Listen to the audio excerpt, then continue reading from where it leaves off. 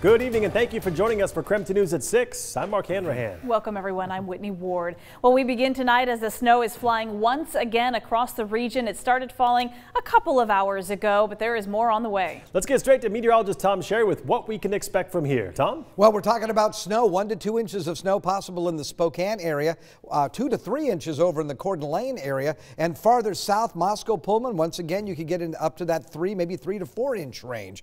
You see, we're looking for, again, that snow ending sometime after tomorrow morning.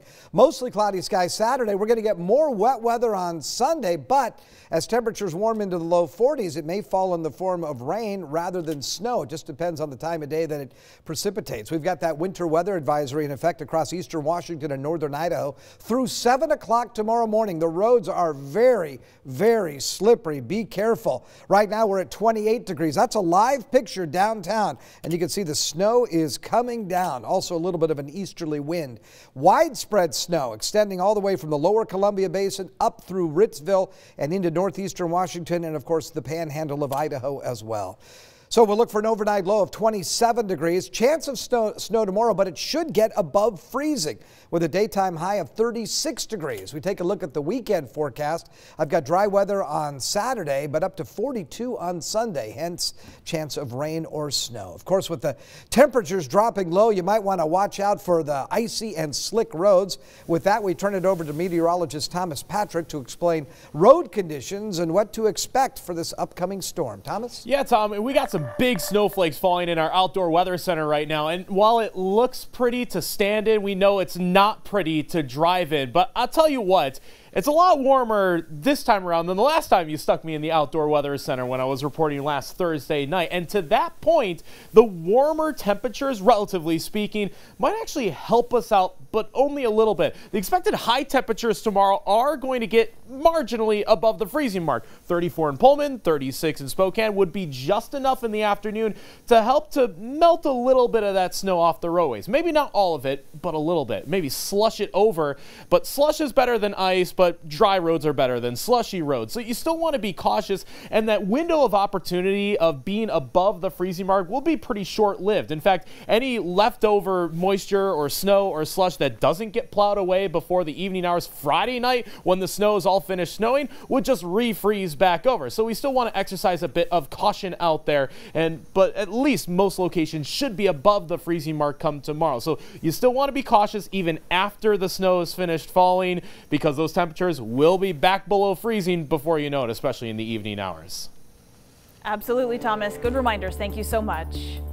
Well, the Department of Health, the Washington Department of Health, just finished up hosting a webinar about the state's vaccine phases. It was a chance for people to get the answers they've been needing straight from the state experts. The most common question right now, how will I know if I'm eligible? Well, the state is continuing to urge people to use findyourphasewa.org to find out when you're eligible. So far, about 1.5 million people have already done that. And another popular question is, how much does it cost to get a vaccine?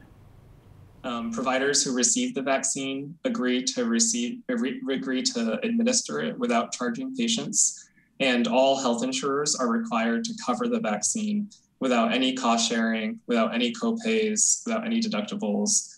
And even if you don't have insurance, providers are not allowed to refuse you based on your ability to pay.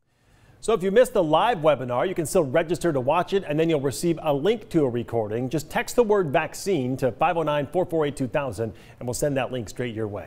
And severe weather here and across the country has led to delays in COVID vaccine shipments, and that includes much needed doses right here in Spokane County. The delays are also affecting appointments at Spokane's mass vaccination site at the arena. Ian Smay for our KREM 2 vaccine team live in the newsroom tonight with more on this. Ian?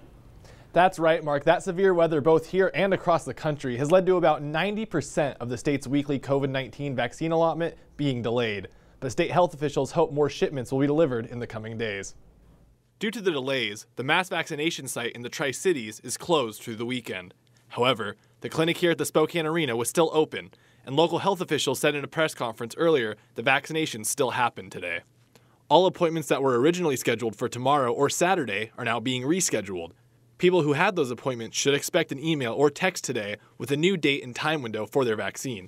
Those who had appointments Sunday or next Monday will receive phone calls from the Department of Health to reschedule later in the week. Health officials have said they're confident the rescheduled appointments can be carried out next week. Next week will just be a busy week, trying to pull in some extra staff so we have that extra support, but we're pretty confident that we can get them all done, make it all happen, and then moving forward, we'll just go week by week like usual. This means that the mass vaccination site will be handling appointments that were already scheduled, as well as the makeup appointments. But this doesn't mean that new appointments are being canceled or delayed. Health officials said next week was already set aside for second dose appointments. So we're not actually opening another 4,000 appointments. Next week was meant to be just second dose appointments. So those appointments will be happening next week. The plan was to only have those appointments next week, but now we're adding in all of the people from this week that need to be rescheduled. Also here in Spokane, Providence and Multicare have had to reschedule a number of appointments to next week due to a delay in shipments they were expecting to receive. Local health officials have also said those calling to reschedule your appointment should only be asking for a date of birth to verify your identity. Whitney, Mark. All right, Ian, thank you very much. Well, in other news, it is official. After months of speculation, Amazon confirms it is building a fulfillment center in Spokane Valley. Amazon says this facility is slated to open later this year and that it will create more than 1,000 full-time jobs. KREM 2's Amanda Rowley has been tracking this project for months. Tonight, she shares just what it means for our area.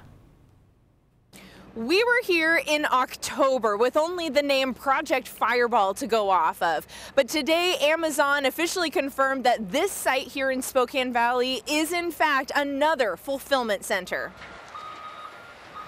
This 1.3 million square foot facility on East Garland is expected to open later this year. The fulfillment center will soon provide more than 1,000 new full-time jobs. They come with a starting wage of $15 per hour and benefits. Amazon says employees will help pick, pack, and ship larger items, including bulk cleaning supplies, pet food, outdoor furniture, and sporting goods. I'm extremely excited when you hear that that this facility is going to bring 1,000 new jobs to our community. These are jobs that pay above minimum wage and have access to great benefits. I know Amazon is a company that regularly promotes from within. So if you can get one of these positions with Amazon, you have great opportunity for advancement. According to Amazon, it typically begins hiring about 1 to 2 months prior to opening a new facility. Today, the Project Fireball site was like a beehive with trucks constantly coming and going. Amazon could not speculate how this facility would impact shipping times or if we could expect same-day delivery. But its spokesperson says the company tries locating customer fulfillment centers where there is a growing number of customers. That way it can continue to ensure fast shipping times. So it's a good thing that we're seeing Amazon continue to invest in Spokane County. It's absolutely a great thing to see in our community. In Spokane Valley, Amanda Rowley, KREM 2 News.